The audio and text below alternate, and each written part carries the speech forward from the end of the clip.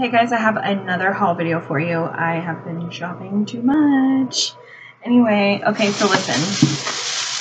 I went to Ross and I got two I don't know if they're like exciting for anybody else, but they're exciting for me. I got the shampoo and conditioner that I've been wanting to try for so long. And I saw this and I was like, you know what? I just need to buy it.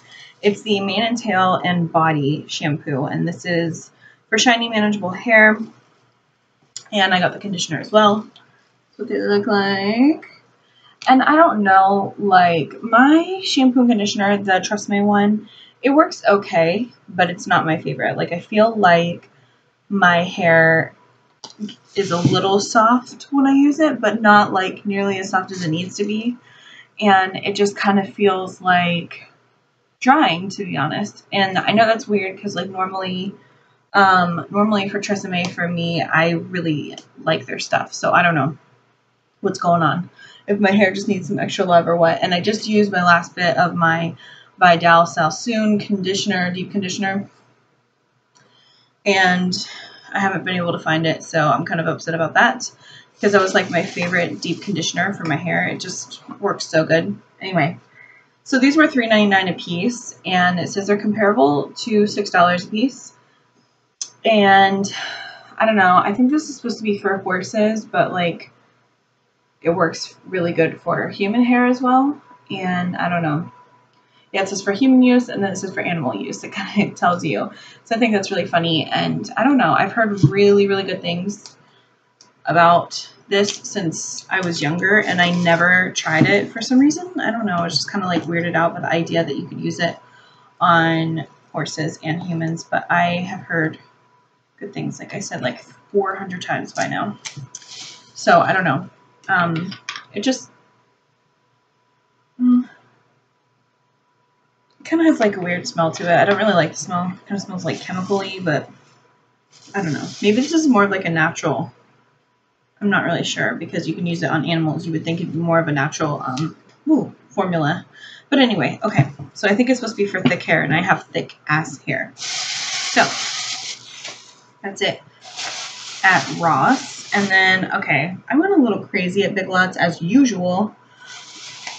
I have 2 bags full of stuff here. Okay, so first I'm going to tell you guys, I saw these and I was like, no way. No way. These are by the brand called Epiel or Epeli, I'm not really sure. But they are called moisturizing socks. They have sunflower seed oil and avocado oil and vitamin E. It says relieves dry and rough skin, smooth and soften. One size fits up to 10.5 inches. Secure tab prevents from slipping off. They were only $1 and I figured why not try it out. And it has a hydrating gel in it. That's what this one looks like. I was like, a foot mask. Why not, right? And then this one was $1 too, and this is the shea butter, jojoba oil, and vitamin E. So that's the other one. So I figured I'd try these and let you guys know how they are. They're supposed to be really moisturizing for your feet. And I did just purchase a foot bath. It like massages, it heats up your feet. It's supposed to be like a spa like little thing, you know, the ones that they come out with for Christmas. I got mine for 75% off because somebody returned it, and then I got it for like the 75% off sale, and I spent like $5 on it, which was awesome. So, but these, I was thinking about doing that first and then putting these on. I feel like it would just make a nice difference. And they are made in Korea. That's kind of funny. And you leave them on for 20 minutes. So I'll let you guys know how these work. I think they're interesting.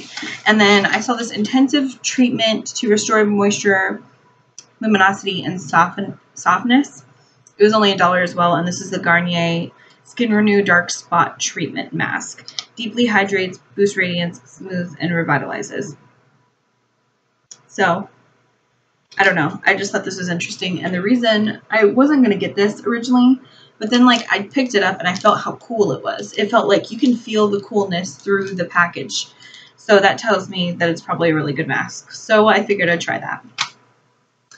And I also picked up this CoverGirl. Now, I have never tried this mascara before, but I picked it up in the 2-pack the twin pack because it was only $6.50. They had the Colossal mascara as well in the twin pack, but I chose this one because when this mascara came out, I had heard good things, but I never tried it. This is the CoverGirl Full Lash Bloom Lash Blast Mascara. And it says it's flake resistant, touchably soft, full lashes. And it's just in the shade black, and it comes in a twin pack. So I thought that was really, really cute. It's just like, their packaging though is so cute. And it has Katy Perry on the back. She was the spokeswoman for it. So Katy Perry, you better not be lying about this shit. It better be good. So I don't know. We'll see. It's supposed to create volume from root to tip and coats lashes evenly for a full separated volume. It has natural beeswax in it for your eyelashes to stay soft all day. Yeah, I mean, that's pretty much it. I just thought this was interesting. And for a twin pack, I mean, you can't really go wrong because that's what you would pay for one mascara in the drugstore. So I tried that. We'll see how that goes. And then I also picked up this Maybelline Dream Liquid Mousse Foundation.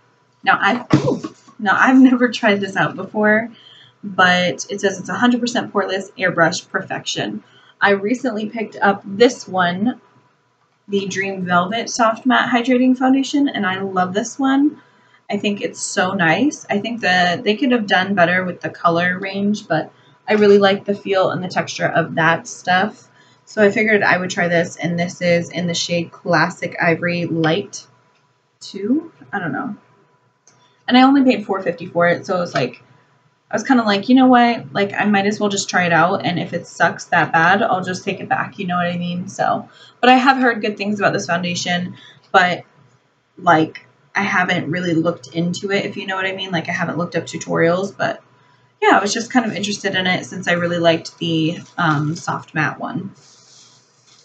I also picked up something else I didn't need. Surprise. This is the Maybelline Color Sensational Color Elixir, and this is in the shade Glistening Coral, and it's a really pretty, like, corally shade, but these are very light, which I like, because some days I just don't feel like wearing a full lipstick, and for these light lip glosses, they are really moisturizing, and they're really nice, and I love Maybelline's lip products. I think they do amazing on them. So this was only $3.50, so I picked this up. They also had a whole bunch of other colors, but the other colors I already own, the ones that were going on sale. So, yeah, but they had like a whole bunch of different colors, bright colors.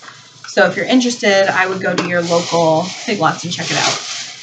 I also picked up 2 of these. These are called the Color Molten by Eye Studio from Maybelline. Now, I picked up the shade Plum Fusion and Taupe Craze. Taupe Craze is a more of a natural, neutral kind of little palette here, duo, and this Plum Fusion is obviously more of like a plum.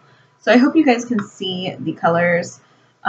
This is being filmed at night, so I do apologize if the lighting is kind of crappy, but I have a huge light, which you can see right here in the corner, that I have tried to put up so it kind of helps with the lighting.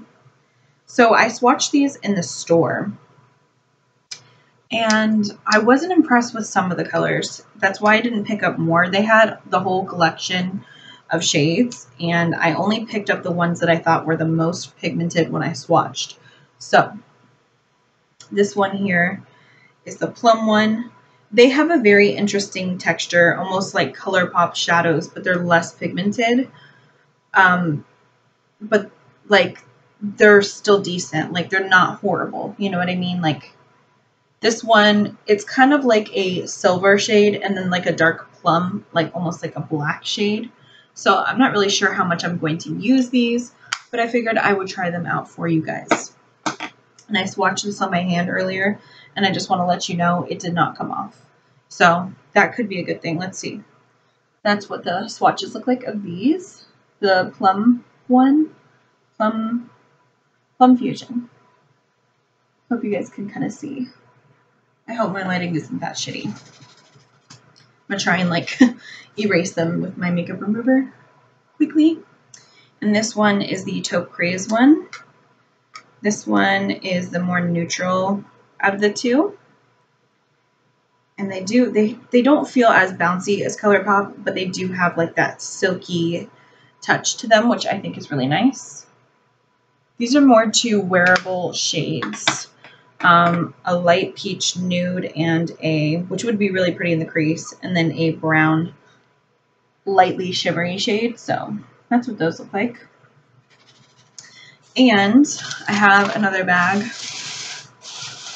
The last thing that's in here, I did pick up some dish detergent, but you guys don't need to see that. So this is the Aussie Anti-Frizz Cream, and it was only $2, and I love Aussie products. I know this is definitely a brand that I can trust, so I wanted something as a kind of almost like a leave-in conditioner after I get out the shower, because sometimes I have problems with frizz, especially being in Florida where it's like humid and all that. So I figured I would try this, and I love Aussie, so. And you know, they smell like really good. Their stuff smells really good. And sometimes I have like flyaways and stuff, and I just wanted to try this to massage through my wet hair. So we will see. Hopefully this is for, I think you can put this in wet or dry hair. It doesn't say, so I figure you could probably do both. So anyway, I hope you guys enjoyed this video. Thank you so much for watching, and I will see you in my next one. Bye.